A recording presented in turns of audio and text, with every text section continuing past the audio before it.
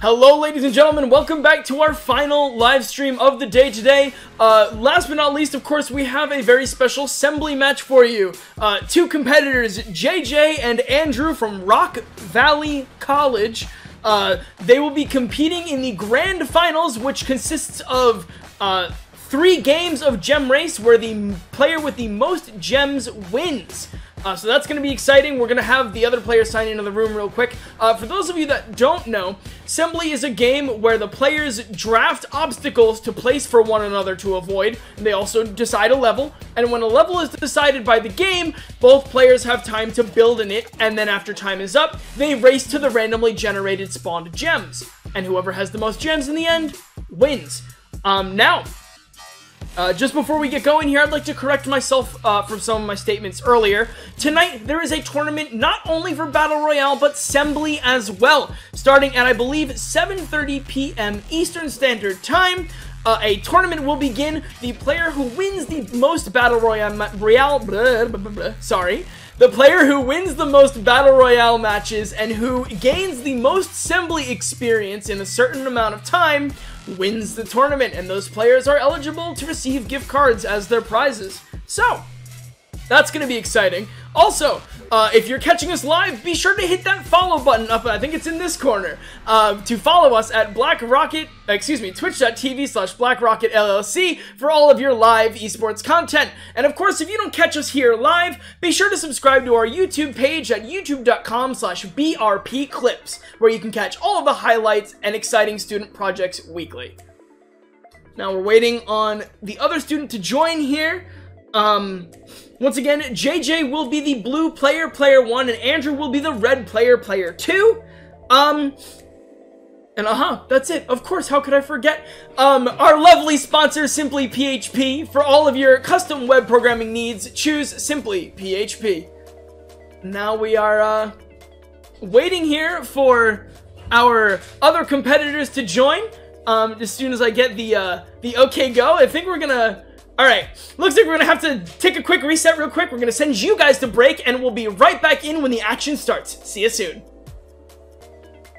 Alright, ladies and gentlemen, we are back here again in our drafting phase. And just while the players are kind of reassimilating themselves, for those of you who wish to influence the match live here with us, go ahead and open up SEMBLY in a tab on your internet browser, and the vote code is HHNM, where whatever votes you put in votes for, they can affect the match. For example, the events that we see happen all the time, like Quake, or Lights Out, or Far Out. A lot of those events can be very detrimental or helpful to our players, and I'm interested to see how you guys feel about this match. Alright, so as we go into the draft here, we see seemingly the same builds from both players. We see both players with the vacuum. Both players have the robot enemy. Both players have the bat. There is a lock. The only difference is JJ has decided to bring the two-way cannon, and Andrew has opted for the spikes. Now, once again, for the millionth time in a row, we are back again looking at Toxic Knight's beautiful face, and we are once again looking at a ginormous level where gems can either spawn all the way up to the north side or all the way far down in the bottom right. And it's very interesting to see how players choose to throw their obstacles. Andrew rushing immediately out of the gate, throwing a million lock blocks on the field, almost using up all of his build bar, which he actually is about to here. Looks like we have a couple hidden spikes here behind some of these toxic barrels. JJ opting for the key strategy once again. He's actually going to put his key in an interesting spot, opting to put the key in an unobtainable location. Now, if a gem spawns underneath these lock blocks and the key is completely unobtainable, the players are then actually forced to use what's called the hammer. Now, each player is given, I believe, 3 hammers in Gem Race, and the hammer has the ability, if the player clicks an obstacle of their enemies on the screen, it will completely delete that one square of objects. Now, if this happens, the object is still there for the player who placed that object, and that can be seriously detrimental, especially if you set up a trap right at spawn. You will never be able to get through it, but your enemy will. And that's an incredibly important aspect of SEMBLY, because sometimes we see a lot of players opt for that, I'm just going to trap him at spawn, and then they pay the price later on down the line. So we've got about 10 seconds to go here. JJ has just about finished up his build meter. He has, Andrew has as well, and now we're going to see how these players decide to tackle their levels.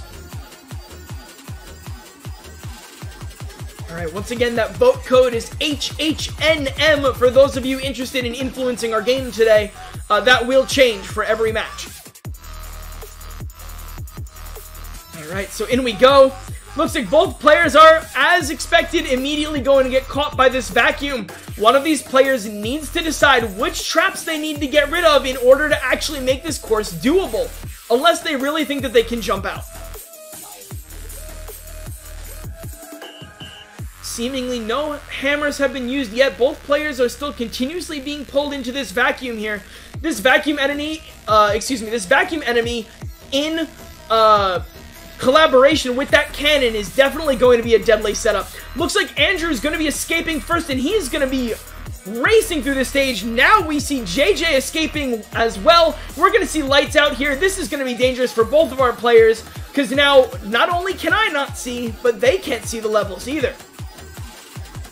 Looks like that first gem is going to be on the top side in the middle there. JJ unfortunately going to get knocked out by those hidden spikes. He's going to be forced to go back. Andrew's going to go back as well, seemingly after grabbing that key, and now the gem has moved. The gem is now in a unobtainable locked box. Is he going to use a hammer to break it, in which he is? The next gem spawn is all the way in the north. We're going to see how JJ opts to get up to this one, because this one is actually blocked by a red case gem instead of the blue. Going to see Rotate coming out here. This is definitely one of my least favorite events, just because of how disorienting it is to me, and obviously the players that are playing as well. Andrew looking like he's trying to take the high route here, even though he's got his lock boxes. He has already collected the key, and that gem is going to sneakily move away. The gem has now reappeared, and Andrew is going to grab it. I didn't even see it respawn. It looked like it might have come out right underneath him. Andrew now with a 2-gem lead. The next gem spawn gonna be close. He's got 5 seconds. Can he grab it? He can! And the last one is up to the left, but unfortunately, he's going to fall down without grabbing that one, and that is going to put Andrew in the lead by 3 gems. We're gonna quickly get these players back into the lobby, and we will be right back with the action in just a sec. Alright, ladies and gentlemen, we are back again in the drafting phase. We are seeing the invisible blocks now from JJ coming out, as well as the vacuum. Both players have opted again to pick the vacuum. How exciting. Definitely, please, if you trap your opponent in spawn, it will be more detrimental to you in the end than it will to them. And of course, they already know I can't stand Toxic Knight, and they're picking it again. There are a bunch of awesome maps in this game for viewers who are not familiar with SEMBLY. Toxic Knight just happens to be the crowd favorite. I have no idea why. But anyway, back to the strategies. So JJ here, opting to go with the invisible blocks, the vacuum, the flamethrower, the two-way cannon, and the robot enemy once again. Now, from Andrew's side, we see the vacuum, the robot enemy, the bat, the lock block, and the crusher. I've mentioned before in previous streams that the crusher is a really unique object, actually. The crusher, after it's come down, you can actually jump on top of it, and it will be passive and lift you up to areas you couldn't previously get to just by jumping regularly. So you can actually really use the crushers in Toxic Knight as an advantage to get up to the higher sections quicker than your opponent. So taking a look at the strategy here, now we see Andrew going for the same lockbox strategy where he's going to put the key way far off, and it looks like JJ is going to take another page out of the same book as before and set up yet another mean and devastating trap for himself and Andrew.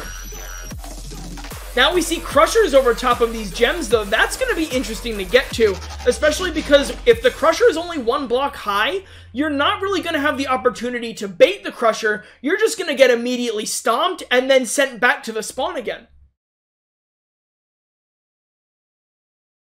Alright, we can see here, oh, that's right. Okay, so no spikes are here now. There are absolutely no spikes, so the players don't have to worry about spikes hiding behind objects, spikes like on the sides of gems to make wall jumps really hard. These guys are strictly going with the obstacle-based blocking strategy.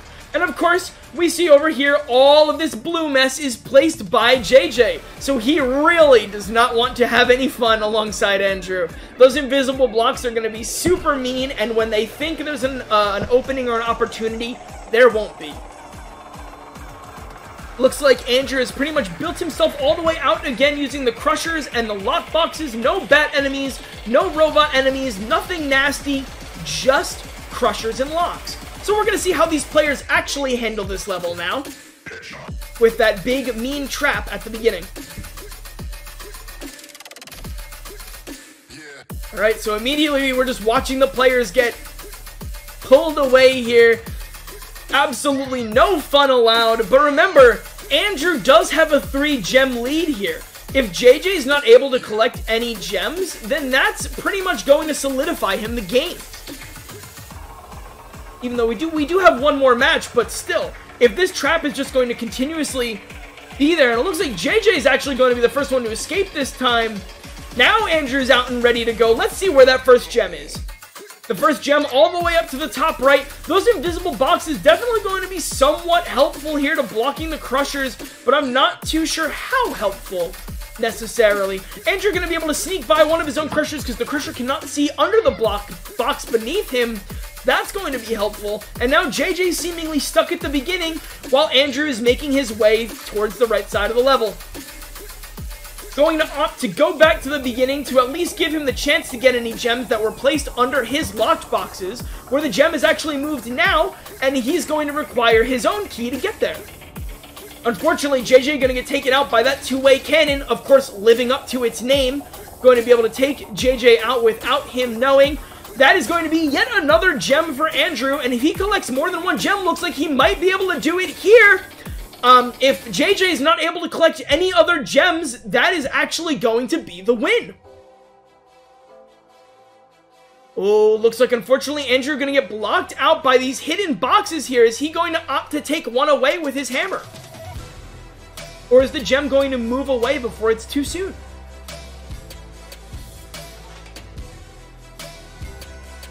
JJ making his way across the level, trying to get his way over to that gem now. Maybe just... Oh, here we go. The gem is now moved, and of course it is in a location that is blocked by one of JJ's own traps, and he is not able to grab a gem there. That is going to push Andrew up to 5 gems, with JJ still at 0. Alright, ladies and gentlemen, we are back again for this final draft phase of this exciting SEMBLY match. We're going to see what maps these players choose and what items these players choose. I'm definitely interested to see what kind of strategies can come out from JJ to see if he can even pull back into this match that Andrew has so significantly taken over.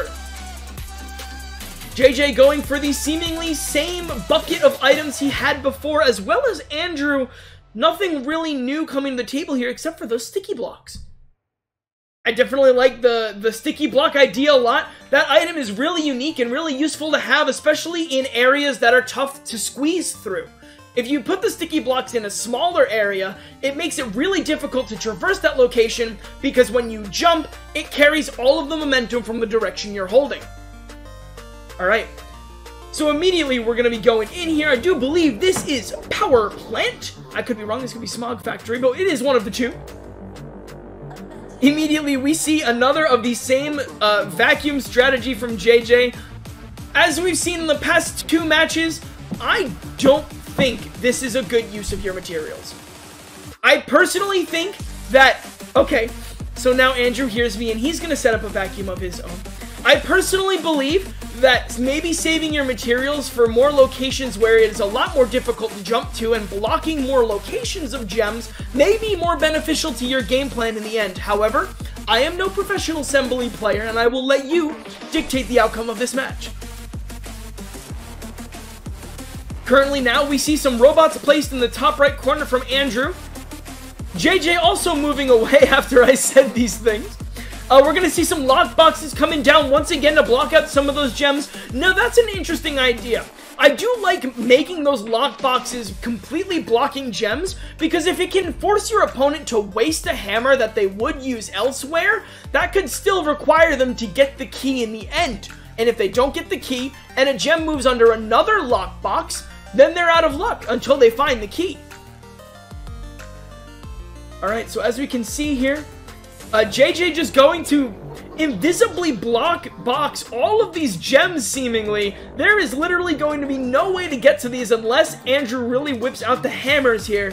JJ going to be maxing out on his build capacity here, unless he decides to take something away from the cluster that is at spawn. Andrew just over halfway here. He still has some room, but he's only got about 7 seconds. If you guys want to influence this match, the vote code is KEJD. But you've only got a few minutes to go here, and we will see the outcome of this match unveiled before our eyes. Alright, both players spawning in right here, right now. Let's see how they choose to tackle this one. And it looks like it's just going to be a lot of sitting and waiting. Because as soon as you jump, you're going to get pulled into the other enemies. And unless someone uses a hammer here, both players are just going to be stuck. Oh, looks like we got a little bit of momentum forwards from Andrew, but not too much else. He's trying to jump over all of these traps, but it looks like he's getting caught by that invisible block. Once again, the first gem is all the way down here in the bottom right hand of the screen, so if one of our players can get over here, that could be easily obtainable. But of course, I believe it was JJ who placed all of those boxes, so if a gem spawns in some of these disappearing boxes, he's not going to be able to obtain it. All of the gems are ripe for Andrew's taking, if they can escape the spawn camp. Looks like both players still just seriously struggling here. Hopefully, oh, looks like JJ was able to escape, but can he make it to the first gem? Let's see where it is. Looking like it's all the way up in the top right. Hopefully he's got some hammers left, because those 3 robots are patrolling that area incredibly heavily. Alright, now we're going to be seeing Rotate definitely going to slow down the player's movement here. Going to be waiting for the movement to slow down and stop so that they're not as disoriented as I am. Ooh, unfortunately JJ going to fall there, and that is going to make him forced to wall jump all the way back up, wasting a lot of time. That gem has moved now, and now it is all the way back in the front of the stage, right where Andrew can get it. And of course, JJ, if those boxes were placed by him, he cannot break them. Only Andrew can. But Andrew is still seemingly stuck under this vacuum, and there's only 3 seconds left in this match, and that is going to be the end. We're going to see the tiebreaker here, but in this 30 seconds, is it going to be possible for these players to even get to this gem? If JJ is able to escape, he's not going to be able to grab the gem. Looks like Andrew's going to be able to make it. Can he break? Does he have the hammers left to grab the gem underneath these boxes? And he does! Congratulations to Andrew, taking away the tiebreaker, taking away the game, and that is going to be your assembly match for today. Thank you so much, ladies and gentlemen. My name is Jake.